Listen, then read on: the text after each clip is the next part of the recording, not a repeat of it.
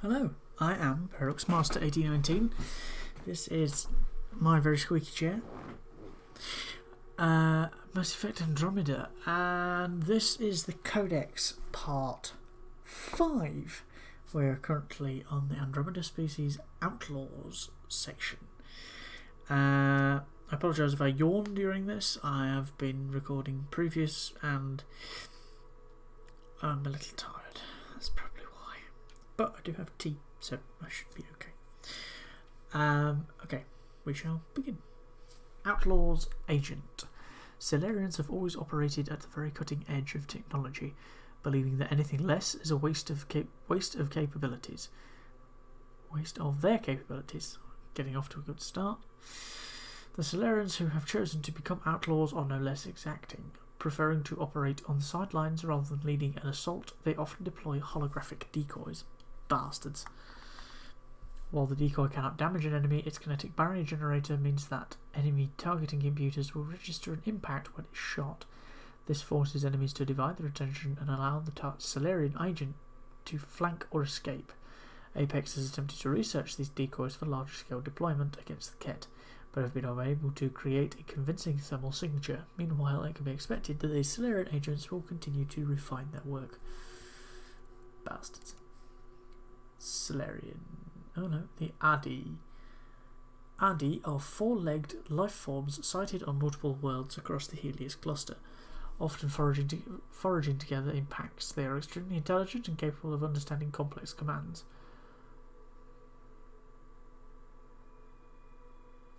Wandering explorers and mercenaries are often accompanied by one or two trained Addi for defense.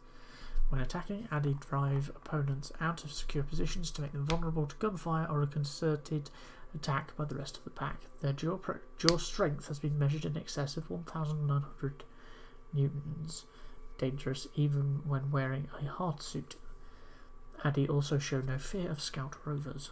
Interestingly, the Addi genome shows signs of extensive genetic engineering that resembles the uplifting of some domestic animals on Earth before gene modification laws were put in place.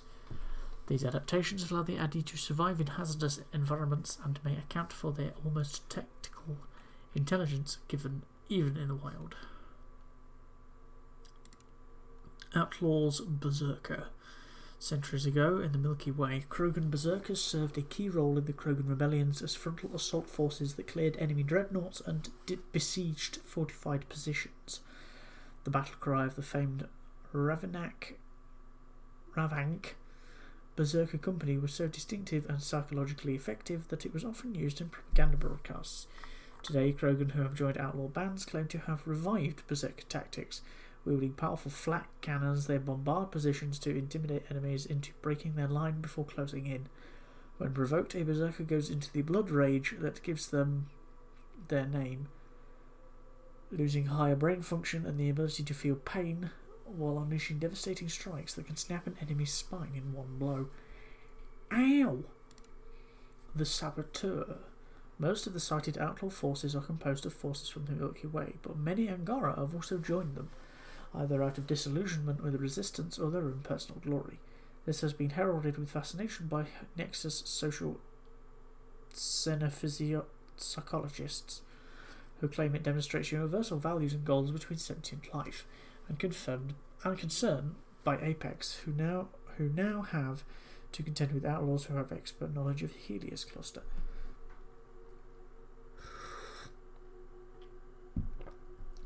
Bugger, that's hot. Okay.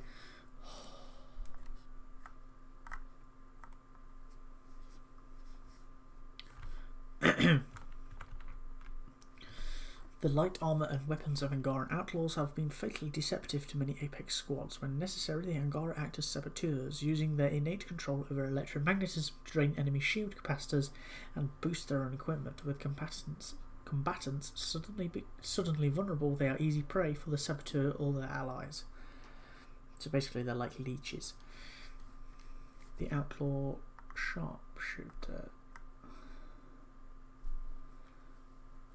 Equipped with custom-modified sniper rifle, sharpshooters accompany raiding parties as scouts and long-range combatants.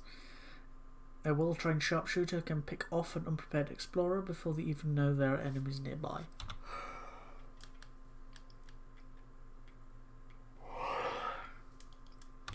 The skill of many of these sharpshooters is, ironically, the result of initiative colonist defense training before leaving the Milky Way. Strategically, it was believed that well-armed snipers would be simple but effective defenders of their outposts, with a lowered risk of losing personnel in the event of an attack. It appears that training has now been passed along. Pariah. Even without military training, rogue Asari are exceptionally dangerous, as their natural biotic talents mean they are never truly disarmed. These pariahs, now sighted in outlaw bands, wield their powers in pursuit of plunder and glory. Sorry, my lips just went a bit. Okay, not as hot. Pariahs attack at short range with shotguns designed for Asari commando forces, wearing down kinetic barriers in preparation for a biotic-focused attack. For more persistent enemies, many pariahs have mastered a deadly backlash technique, generating a shield with near-negative mass that accelerates incoming projectiles back at their foes. Interesting. The Hydra. The strange technologies of the Helios cluster offer many outlaw and exile groups opportunity rather than scientific mystery. With access to black market salvage, remnant technology and stolen gear from the Andromeda initiative, some have crafted non-standard but highly effective battle mech suits nicknamed Hydras. Most Hydra units are armed with a chain gun and a devastating laser-guided RPG volley, pinning down enemies before bombarding them with heavy fire. Unapproved jump jet designs and a mass-lowering Element 0 core assist in ground clearance or leaping at target. The sheer weight and impact of the Hydra unit can crush enemies or force them to fall back. Apex officially classifies a Hydra unit as a Priority 0 threat, though unofficial communications often use the acronym BFM. BFM.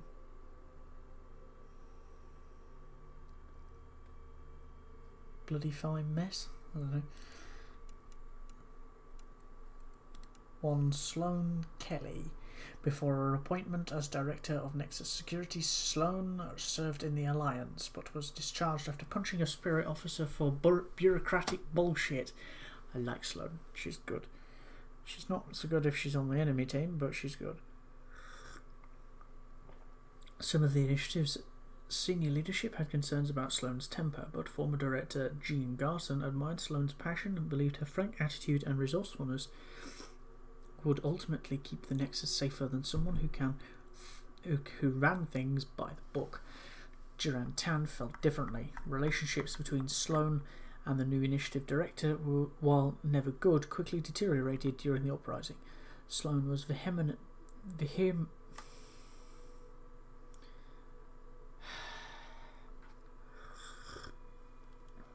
vehemently against using the Krogan against the mutineers, and took it personally when the director went behind her back to make a deal with Clan Nakmor. Upon learning of the director's intervention, Sloane switched sides and joined the rebellion. Although the uprising ultimately failed, Sloane gained legendary status among the exiles and amassed a group of followers called the Outcasts.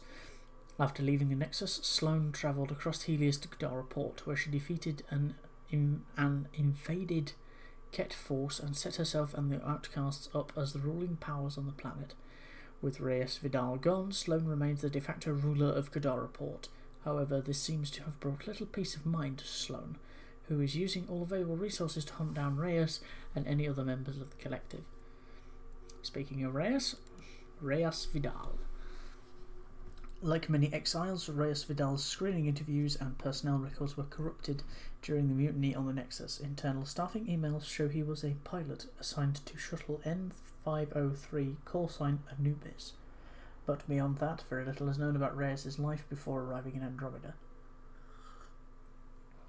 Since the Nexus uprising, Reyes has made a name for himself as a smuggler working out of Kadara Port. While most exiles on Kadara feel pressured to choose between joining the Outcasts or the Collective to be successful, Reyes proudly claims to be a free agent and even does jobs for the Angara Resistance. Despite being known as a reliable smuggler who always gets the job done, Reyes is notoriously bad about paying his bar tabs with the exception of Tartarus, where it's rumoured he has worked out a deal with Kian, the owner. After we thwarted the collective's coup on Kadara Port, Reyes has been on the run from Sloane Kelly. Outlaw Raider. The outlaw bands of the Helios cluster are diverse. Some were individuals who joined the Andromeda initiative as an escape from the Milky Way. Some were exiled after the Nexus uprising. Others chose to seek their fortune elsewhere. Most of these individuals survived by raiding outposts or wandering exploration teams. While not particularly organised or well equipped, these raiders present a risk to undefended colonists. Most prefer to extort supplies and equipment rather than risk themselves, but when provoked or desperate they would resort to deadly force. The Outlaw's Anarchist. Turians running with outlaw bands have turned their mandatory military training to less noble purposes. They override safeties on ex-military hardware to handle a higher explosive yield, resulting in deadly inferno grenades that leave the thermite deposits on the ground after impact. The thermite can cling to armour and cause massive injuries. Apex's largely Turian volunteer force takes a dim view of these anarchists, seeing them as not only a threat but an affront to the Turian values of honour and service. Those who cannot be forced to surrender are hunted ruthlessly, though this has only driven anarchists to ever greater feats of military engineering. I like the shotgun. I don't know what shotgun it is, but I like it. Outlaws, outcasts. Cast out for criminal behaviour or their actions during the uprising. Exiles from the Nexus are no longer welcome at the station or initiative outposts. Some have found a new home at Kadara Port, choosing to fight under Sloane Kelly's banner and embracing their title as outcasts. The militia's threat assessment lists the outcasts as a significant risk. Their particular animosity for the Nexus, honed by Sloane Kelly's security expertise, makes them a constant concern for the Nexus leadership. The outcasts harass trade convoys, raid ore and ice transports, and pick off scout teams for their weapons and equipment. There is no simple answer to stopping the outcasts. Kadara Port is defended against Apex assault, and Sloane Kelly has weathered numerous assassination attempts, retaliating against the Nexus each time. Meanwhile, every individual who must be exiled from the station is a potential outcast recruit. The Remnant. Oh, there's a lot here. Hang on a minute, let me just loosen up my own vocal cords. La la la la la. Remnant interfacing. Remnant technology requires careful reactivation dubbed interfacing, a process Alec Ryder and I first developed on Habitat 7, using glyphs, dense data packets of Remnant code, a working understanding of their language, and the interface capabilities of a Pathfinder implant. I can help you trigger or control Remnant technology from appropriate locations. Interfacing is the only way to activate certain Remnant technology, such as monoliths. Scans and surface damage suggest that the Ket have repeatedly attempted to activate these sites by other increasingly desperate methods without success. It is not clear whether Remnant technology is designed to be activated by an AI. There is no evidence of artificial intelligence in the Remnant structures investigated thus far, and the Remnant bots have only rudimentary programming. However, the glyphs contain recognition keys analogues to an electroencephalogram (EEG), implying that the system is designed to handle a form of neural input. Data core. The box that PB found in the vault on EOS appears to be a Remnant data storage device. PB calls it a data core and has dedicated her time to unlocking its secrets, as she is convinced that it may contain more information about the Remnant builders. Close observation has revealed that circuitry found within PB's relic boxes often matches up to security found deep in observers and other Remnant creations. It is possible that they were used to deliver command routines to Remnant machines. POC. Proof of concept.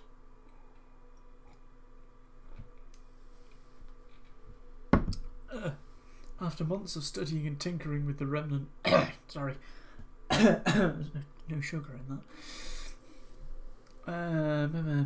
PB was able to strip out an observer's operating protocols using remnant technology found in the vault on Eos, along with other pieces scrounged from ruins. Could you not talk while I'm talking, please? Whoever that is outside.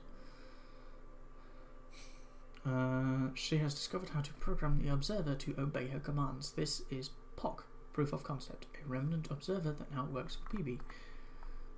POC has no combat capabilities. It apparently exists for PB's amusement and perhaps companionship, but she has repeated her work and created a combat-ready version that can be deployed in the field. For ease of discerning between the two, this combat model is named Zap.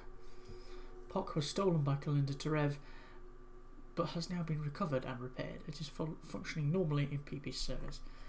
PB's success in merging remnant and Milky Way technologies is very promising, and she has begun to apply the principles involved to other systems, including those on the Tempest. Remnant creators. The Jardan are a mysterious species or faction responsible for building the bots and technology known as the Remnant. According to recordings and findings from Kai Tessara,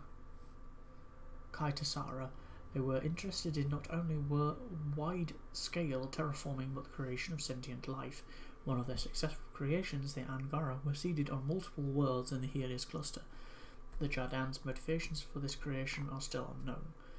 Their work was disrupted by the deployment of the Scourge weapon, the result of either an external threat or a rift in Jardan society. This weapon devastated the worlds that the Jardan had cultivated and forced them to leave the Helios cluster, though not before disengaging Meridian and sending it to safety.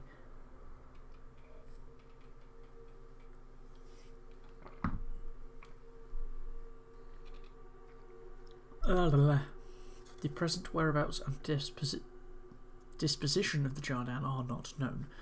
Whether they will return to Helios remains to be seen. Remnant Breacher. Created by assemblers, these breachers are levitating drones that move in rapid aggressive bursts using a powerful microthruster. PB claims to have named them breachers after mistaking one for an observer and quickly realising the new example broke the rules. Analysis of breacher debris shows that their systems are fundamentally unstable. Their power cores are improperly shielded and many of the inner workings are exposed, which I'm guessing is the bit at the front. This suggests that they are created for short-term deployment to handle intruders who stray into Remnant territory, and in turn offers some insight into the Remnant build's military doctrine. Combined with single-minded programming that focuses on hostiles, the volatile construction of breachers makes them extremely dangerous. If provoked, the breacher will launch itself at an opponent and attempt to latch onto it, using exposed gears to grind through hard suits and cause severe damage. When damaged beyond repair, a breacher may trigger its power core to overload and self-destruct.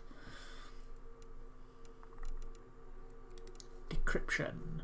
Most Remnant technology is inert or in a standby mode, but some is secured with a decryption grid, or a Sudoku. Unlocking it requires scanning the correct Remnant glyphs and arranging them in a specific order. The glyphs cannot repeat on any straight line or within a square block of 4. PB speculates this could be a safety measure. Even if a method was devised to brute force hack an interface, it would not work with the decryption grid. Given the devastating consequences when Remnant technology isn't properly activated, her analysis seemed sound. The arrangement of the glyphs appears to complete either a password or a code phrase within the grid as a whole. From the little I understand of the Remnant language, they appear to form an almost palindromic Sata square sentence, but the finer meaning would require detailed explanation from the grid's designer. Remnant Destroyer. These bastards. Destroyers are heavy weapon platforms deployed against the most determined intruders into Remnant territory. Armed with a directed energy cannon and 2 secondary laser turrets that can engage multiple targets simultaneously, a single destroyer can take out an entire combat squad in minutes. When asked why she named it a destroyer, PB folded her arms, rolled her eyes and answered, "You figure it out." One of the most disconcerting characteristics of the destroyer is its partitioned power system. Destroying one of its turrets means the power is automatically diverted to its locomotion systems, allowing it to move much faster. Many individuals have mistakenly believed they could pick off a destroyer's turrets from a distance and evade it safely, only to have a destroyer close that distance unexpectedly. This often has fatal consequences, since at melee range the destroyer transfers power to an electromagnetic burst that causes severe damage to any individuals unlucky enough to be close. Apex has reported variants of the destroyer that have a self-repair network for their turrets. These destroyers can briefly go dormant, transferring full power to fix any damage before reactivating its turrets again. Few have been sighted, but engagement is not recommended. I don't think we've come across one of those, thankfully. The Remnant Nullifier. This Remnant model appears to have been designed for excavation. If provoked, it enters a siege mode, where it anchors itself to the ground and launches explosive projectiles at a target. In this mode, this remnant constantly runs a self-repair cycle, reducing damage from incoming fire.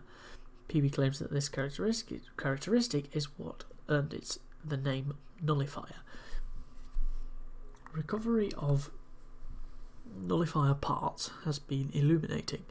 They use both balancing pitons and dense ferrofluid reservoirs in their lower extremities to remain stable while firing. Design characteristics that could be useful for initiative mining operations. Their blast shielding is also surprisingly light for its thickness, 72mm, and density.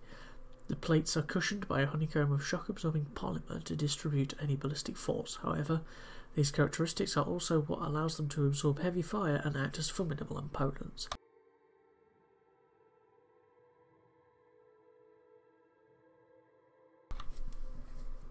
Remnant Assembler.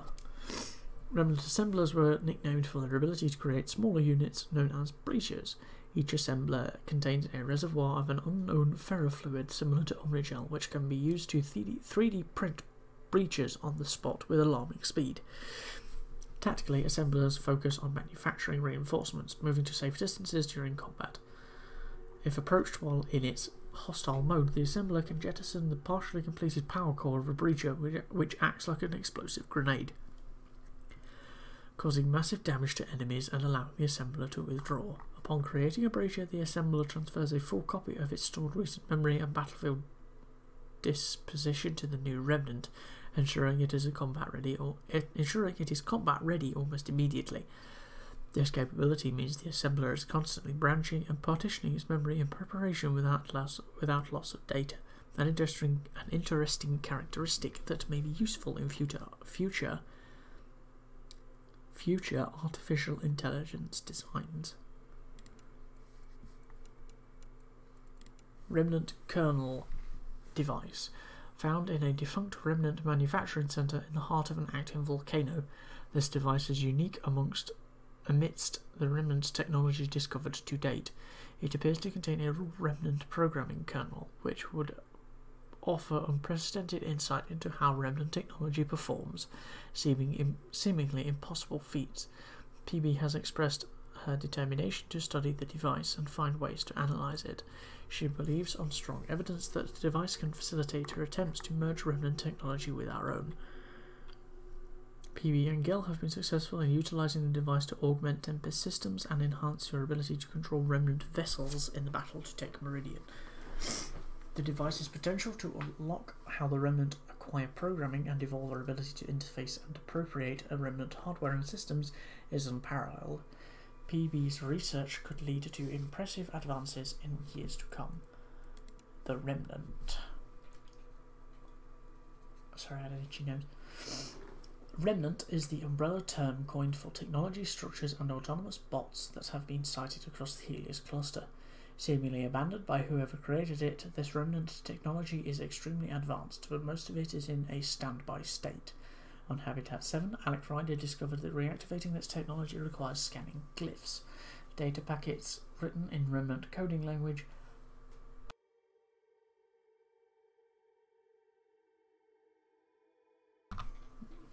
and by assistance with interfacing at particular consoles. This is complicated by remnant bots that still guard and maintain many of these installations. Remnant bots do not appear to be sentient, but they are programmed to consider any interface with the technology as a hostile act and attack single-mindedly. The Ket have an interest in remnant technology and have been sighted across this cluster, attempting to study or control sites where it is still active. Evidence suggests the Ket have not yet developed a reliable method of interfacing. Investigations at Key Tsira reveal that the remnant were built by a species or faction known as the Jardan. This technology was intended to foster life like the Jardan had created, using the vaults to manage planetary ecology strictly controlled from a central point known as Meridian. The Scourge destroyed the connection from Meridian to these vaults and deactivated many of the Jardan's technological creations. The Jardan left the cluster soon afterwards for an unknown location, leaving their technology behind as remnants of their civilization in Helios. The Remnant Observer. Squiddy! Observers mid to long-range remnant drones can be seen at most remnant sites. They are equipped with Element 0 cores that allow them to levitate and can normally be seen scanning or conducting maintenance at these sites. While they are the least robust of the remnant bots, observers are still a threat to unprepared explorers if provoked. Examination of destroyed remnant observers shows they have multiple sensor vectors, visual, aural, electromagnetic, and others as yet undefined, and a comprehensive toolkit of equipment for observation and maintenance during including an ultraviolet beam laser. Serving partially as its primary weapon, the frequencies of an observer's laser appear to react with remnant structures to induce a repair cycle. Observers are also capable of bringing other remnants online, likely as part of their maintenance duties. When asked, PB explains the name observers with "everywhere you go, they seem to be looking at you." Of course. Sorry, something in my eye. Yeah, I might get this done today, it might not. A Remnant Abyssal. After several months, the Nexus has received numerous unconfirmed reports of a huge remnant construct in the Eladon Dunes. It is said to patrol a certain area of the desert, diving through the sand seemingly unimpeded and attacking intruders with overwhelming force. As no trace of such a construct has been found, and these witnesses are often found to be suffering from heat stroke, the Nexus is currently dismissing these claims as a white whale myth. Those who believe the report refer to these constructs as abyssals. If the reports are in fact accurate, the question arises as to the abyssal's purpose. Such a construct might be used to extract and process valuable resources from the sand, using the kinetic pumping action to power it. Alternately, the abyssal might be used as a defensive measure for sensitive locations. Regardless, the reports all state that the abyssal is impervious to weapons and indifferent to communications, suggesting that if it actually exists, this construct would be best studied at a distance.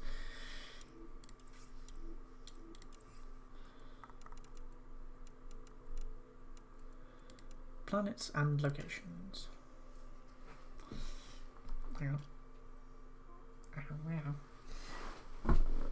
The planet known as Habitat 7 was one of the Golden Worlds, selected by the Andromeda Initiative for early settlement. Signs pointed to a lush and biologically diverse tropical region that could easily support an outpost. With no communications from the Nexus or sister arcs upon arrival in the Helios cluster, the Hyperion approached Habitat 7 to begin survey and settlement operations as soon as possible, but even visual assessment showed that the planet was no longer viable. Habitat 7 is now a storm-racked world with an unbreathable argon-nitrogen atmosphere. Intense magnetic activity in unknown metallic elements interacts with the storms, causing interesting but highly destructive electrical phenomena, i.e. fucking really, really bad lightning. The investigating Pathfinder team encountered hostile alien life and strange technology on the surface. Reactivating this technology caused a noticeable change in the conditions in Habitat 7. However, the planet is still unsuitable for settlement, and the resulting activation ultimately claimed the life of Alec Ryder, the human Pathfinder. Eladon. Eladon is the scorching desert moon of a gas giant, identified on initiative charts as Habitat 2. Eladon was considered a golden world despite its harsh conditions because of the moon's vast mineral wealth. Tidal gravitational effects caused plumes of sodium silicate to erupt from Eladon's core, depositing unusually pure silicon sand across the surface, invaluable for manufacturing high-performance computer hardware. Orbital surveys show that, contrary to projections, Eladon is almost devoid of water vapour, making long-term settlement or mining efforts unlikely. Those who live on Eladon face a constant struggle for survival, able to thrive in environments that would kill most organic species in days. The Krogan who departed the Nexus have established a colony on Eladon and defended their sovereignty fiercely. Ow, my knee. The Nexus advises travellers to avoid Eladon if possible. After a gift of a valuable remnant drive core, the Krogan colony of New Tuchanka is now allied with the Initiative. Overlord Morda shares leadership with the Initiative's assigned representative, Kuriste Arcana. The Nexus is gathering a negotiation team to draw up mineral and water claims on Eladon. There is no data on whom the Krogan are choosing as negotiators. The activated remnant vault has increased the presence of cloud-forming particulates in Eladon's sky. Though the moon is still brutally hot, moisture levels have noticeably risen, increasing ambient humidity and the likelihood of rain. The Nexus scientists advise that the inhabitants of Eladon, once starved for water, should prepare for flash floods. How many things are on here? Oh, right, okay. Haval. As Jarl explains, Haval is considered the ancestral home of the Angara. The ruins of Angara cities are a draw for researchers, looters, and Angara who defy the Kek to make pilgrimage. The planet's history also makes it a symbolic staging ground for the ruthlessly xenophobic Rokar. Long-range surveys by the Andromeda Initiative indicated Haval was a golden world of lush green jungles and abundant liquid water. The planet was considered a golden world and given the label Habitat 3. So we've got 2, 3 and 7. Now, 2, 3, 7. Our observations today show Haval is unrecognisable. The jungles now dominate much of the planet's surface, demonstrating bizarre growth patterns. Samples show grotesque mutations and hormonal changes in the jungle's plant life, rendering it not only extremely hardy but hazardous for consumption. These factors point to a large-scale shift in Haval's ecology that bears investigation. With the remnant vault stabilised and correctly activated, both Angaran and Nexus scientists report a noticeable improvement in Haval's plant life. The more aggressive and mutated species are dying back, supplanted by soil-enriching and pollinating varieties. In a comparatively brief time, Haval shows signs of being a welcoming garden world. Meanwhile, Initiative scientists have joined forces with Angara personnel to investigate Haval further. The Scourge. That's a wonderful picture. The Scourge is the colloquial term for a huge and extremely dangerous interstellar phenomenon sighted across much of the Helios cluster. It appears to be a cloud spreading in tendrils that affect planets and surrounding space, destroying starships that attempt to pass through or near it. Observations and data from the Nexus now show the Scourge's tendrils are composed of radioactive element zero-rich dust and debris. Within these tendrils, thousands of microscopic and unstable warps in space-time are constantly erupting. These unpredictable distortions build up a charge in the ESO, causing uncontrolled mass effects that alter gravity and can rip a starship apart without warning. The Scourge's presence also affects nearby planets, raining down radioactive fallout and debris, or even altering the orbit of worlds that pass through or near it. The Scourge is aggressively drawn to remnant structures on planets. Though the cause of the attraction is not yet fully understood, this manifests as further tendrils of dust and radioactive particulates that cling to the surface of remnant technology and interfere with its operations. Either this matter was left behind after the planet in question passed through the Scourge itself, or even distant interactions with remnant technology could cause the Scourge to coalesce spontaneously. In either case, even this minor manifestation of the Scourge demands additional caution. when approaching remnant sites. No long-range data showed any signs of the scourge before departing to the Helios cluster. Nexus scientists suggest it may have appeared in the intervening centuries while the arcs travelled to Andromeda. So we now know the scourge is the fallout of a weapon detonated at Key Tisara. I'm going to get that one wrong every time.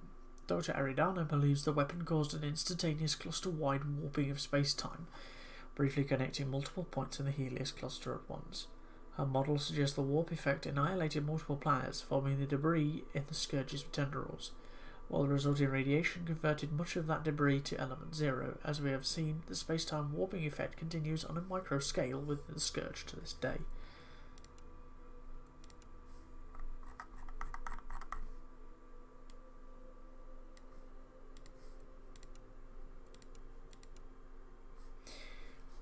Aya. Aya is an anomaly in the Helios cluster, a lush planet where a remnant site appears to be active. It is a sanctuary for the Angara, the only known sentient species local to Helios, and guarded fiercely against outsiders. This is... Ow! That was my wrist, if you heard that. Ooh. This is helped by Aya's position relative to Helios' black hole. Its gravitational lensing effect makes Aya harder to detect. The Scourge also makes the approach to Aya extremely dangerous for untrained pilots. Scans indicate numerous Ket wrecks lost in the Scourge nearby, picked clean by Angara salvagers. Aya is also the headquarters of the Angaran resistance movement against the Ket. I think that video was about 37. Sorry, I pressed I have my start and stop recording as my plus and minus on my number pad, and I misclicked it when I was tried to mute myself from yawning. It didn't work, so I pressed negative, so I've got to figure out what the fuck I'm doing. Aya is also the headquarters of the Angara resistance movement against the Ket, whose leaders advise Aya's planetary governor, Paran Shai. Director Tan has ordered that Aya is not only to be considered sovereign territory but a military power, while the Tempest and its crew were allowed to visit peacefully. The Nexus is advising extreme caution to other potential visitors and ordering the distribution of early contact guidelines. With relations warming between the Initiative and the Angara, diplomatic overtures continue. The Initiative is opening an embassy on Aya with Paranshai's approval, while extending invitations to Angaran diplomats and scientists to tour the Nexus. Our cultural exchange is beginning several cooperative programs intended to foster better understanding between the various Milky Way species and the Angara. The Andromeda Galaxy. Located 2.5 million light-years from the Milky Way, the Andromeda Galaxy is the largest galaxy in the local group, also categorized as M31. Andromeda is a spiral galaxy roughly 220,000 light-years in diameter, containing approximately 1 trillion stars, compared to the Milky Way's 300 billion. The Helios cluster is a large star cluster located on the galaxy's outer fringe. Oh, right, okay. Now we know where it is. Andromeda has roughly 14 satellite galaxies which orbit the galactic disk. Evidence shows a disturbance where one of these companion galaxies, M32, passed through Andromeda's spiral arm several million years ago. Andromeda itself is also accelerating towards the Milky Way at roughly 100 kilometers per second. In roughly 4 billion years, the Andromeda and Milky Way galaxies will collide and merge, forming a new galactic disk. We're going to be long gone when that happens. As will this recording. Probably a lot of everything else as well. But yeah, that's depressing.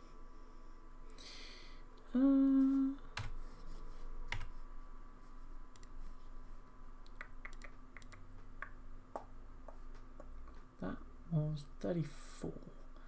6 plus 5 is 11. Righto.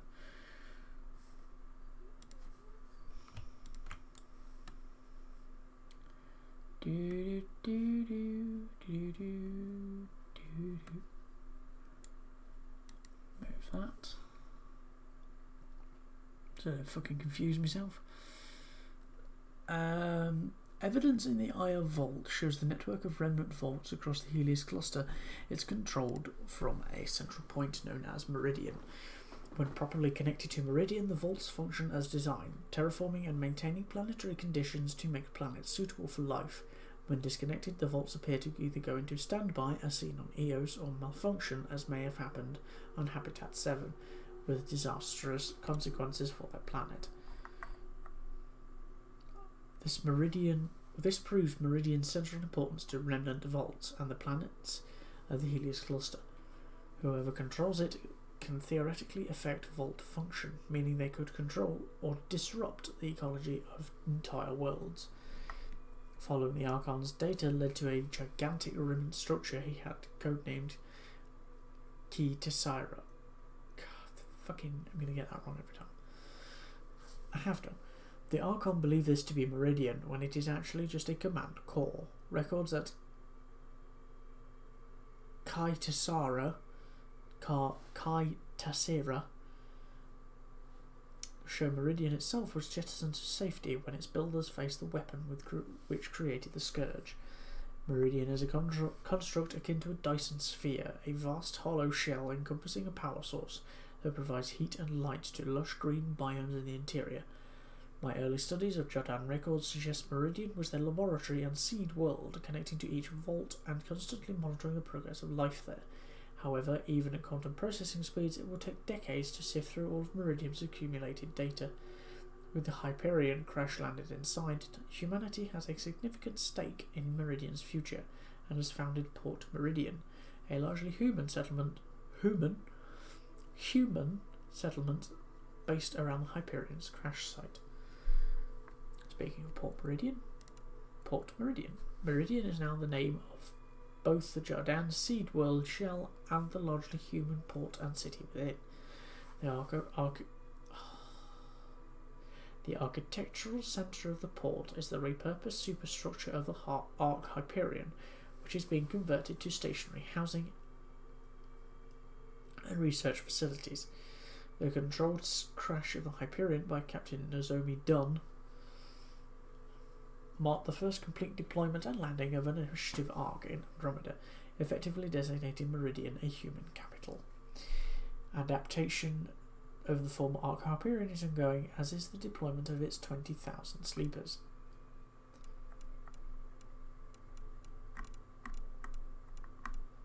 H047C.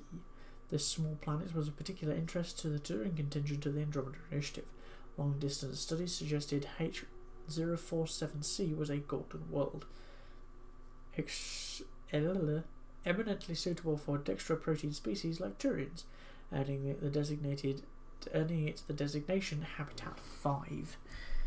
So we're missing 1, 4 and 6 so far. The Turian Arctitana set course for H047C to ensure they would have a viable settlement site on arrival. In the intervening centuries, astronomical studies show that H047C was pulverized by debris from the erupting Scourge. The dark energy of the phenomenon increased the mass of this debris to the point that the impact shattered the planet, leaving it uninhabitable. With its magnetic field drastically weakened and much of its atmosphere lost, what remains intact of H047C's surface is vulnerable to cosmic radiation. This has rendered the soil unable to support life, though it is a potential source of valuable helium-3, which is where we put the remnant tiller to work. Rider 1.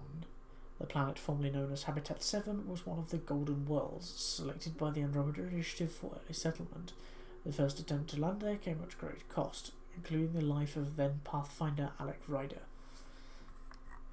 By now, as a result of the perseverance of his daughter, the current human Pathfinder, the initiative is returning to the planet. Pathfinder Ryder has achieved viability across Helios, gaining the resources for extraordinary efforts here, and to honour their achievement, the world has been renamed Ryder 1. Rider 1 remains storm-wrecked with intense magnetic activity. The remnant vault on the planet is still non-functional, and restoring the network influence of Meridian has not changed that. But vaults are not the only means of making worlds livable. The Andromeda initiative has begun traditional terraforming, starting with atmospheric manipulation to alter the climate. It is a lengthy and costly process, one that only 100% viability across the cluster has enabled. Rider 1 will be a future golden world developed from the ground up by the people whose children will eventually call it home. EOS. EOS, designated Habitat 1. Well, there's 1. We're missing 4 and 6 still. EOS, designated Habitat 1, was the earliest golden world identified for outpost placement. Named for the Greek goddess of dawn by Jean Garson personally, EOS embodied the hope of the Andromeda initiative for a new start. On arrival, the Nexus discovered that a world projected to be arid but comfortably habitable was now ravaged by radioactive fallout from the Scourge. The planet's atmosphere is racked by storms that have spread the radiation across continents. Periodic 130 km/h winds strip equipment and damage shuttles. Reports from the Nexus include a sanitised account of 2 attempts to colonise the planet, both of which ended in failure and an unacceptable loss of life. There is, or was, also a significant Ket presence on EOS, apparently investigating mysterious signals on the surface. EOS is now off-limits to unauthorised personnel from the Nexus, as the Nexus leadership believe it is no longer viable. I switched that around there, but it still made sense. Activating the vault discovered below EOS's surface has had a dramatic and immediate effect.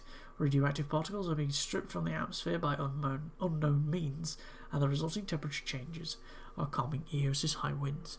The planet's moisture levels are already showing improvement. Prodromos, the first Pathfinder established outpost, has been founded in Fairwinds Basin, with Mayor August Bradley in charge. The Nexus is broadcasting footage of departing colonists and the new conditions on EOS across all communication channels. And before we read about the black hole at the centre of the Helios cluster, I have been Paradox Master 8019. This has been Mass Effect Andromeda. Be nice to fellow humans. Goodbye.